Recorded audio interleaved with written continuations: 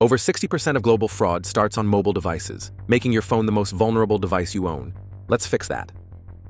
The first step is understanding how hackers get into your phone in the first place. The truth is, most of the time, they don't force their way in. You accidentally let them in. Maybe you downloaded a free app that wasn't what it seemed. Some malicious apps sneak past even official App Store checks. But downloading apps that aren't on the Play Store or App Store is also a major risk. Or maybe you clicked a link in a text message, thinking it was from your bank or a delivery service. But it was a phishing scam and you gave away important information or downloaded malware to your phone. Public Wi-Fi is another trap. That free airport Wi-Fi could be a fake network set up by hackers to steal your login info and gain access to your device. Finally, skipping software updates can put you at risk. These often patch security holes, and delaying them leaves you wide open to known exploits.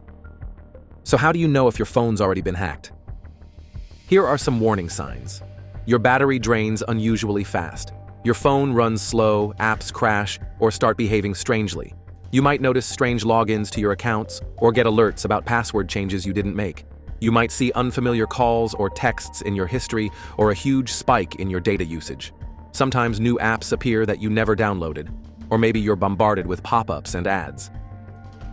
If you've seen even one of those red flags, your phone might be compromised. But don't panic. Here's how to take back control. Start by scrolling through your apps and deleting anything that you don't recognize or seem suspicious. You can also check your app permissions in the security settings of your phone to make sure nothing seems off there. Then change all of your passwords and make sure each one is strong and unique. Clear out your browser cache and cookies, especially if you've been noticing weird pop-ups or redirects. Next, run a full antivirus scan on your phone to catch anything hiding under the surface. You should also disconnect from the internet temporarily. Turning off your mobile data and Wi-Fi can cut off the hacker's access while you clean things up. Make sure your operating system and apps are fully updated. Those updates include important security fixes. If your phone is jailbroken, consider reversing it to restore critical protections. And if nothing else is working, back up your photos and contacts, then perform a full factory reset to wipe the device clean. Now that your phone is clean, let's keep it that way. Start by locking down your device with a fingerprint, facial recognition, a strong PIN, or a complex password. Make sure two-factor authentication is turned on for all your important accounts.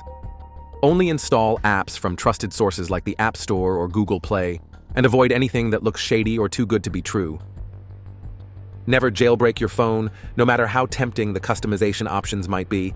It's just not worth the risk. When you're using public Wi-Fi, protect your connection with a VPN to keep hackers from spying on your traffic. Keep your system and apps updated at all times. Enable auto updates so you don't fall behind. Back up your data regularly so you won't lose anything if your phone is ever compromised. And finally, install a reputable mobile antivirus. Look for one that offers real-time protection, phishing defense, and privacy tools to keep you covered on all fronts. We've listed our recommendations in the description, including exclusive discounts when you use our links. Your phone holds your texts, photos, passwords, even your bank info. So don't wait until something goes wrong. Like this video if you learned something new. Subscribe for more digital safety tips, and share this with someone who needs to secure their phone right now.